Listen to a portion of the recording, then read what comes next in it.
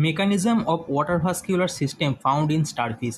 The water vascular system is used mainly for locomotion. The inner wall of the water vascular canals are provided with cilia. The beating of cilia causes the seawater to enter through the madreporite. Finally, the seawater reaches the tube feet and their ampullae. The ampullae contract. The valves at the junction of the lateral canals and tube feet prevent the flow of water into radial canals. The water is placed into the tube feet, which get distended up to 5 cm due to their muscular walls. The podium comes in contact with the substratum and the sucker adheres to it. Adhesion has also a chemical base. The podium secretes a substance that makes bonds with the surface of substratum. Another secretion breaks the bonds and sucker becomes free.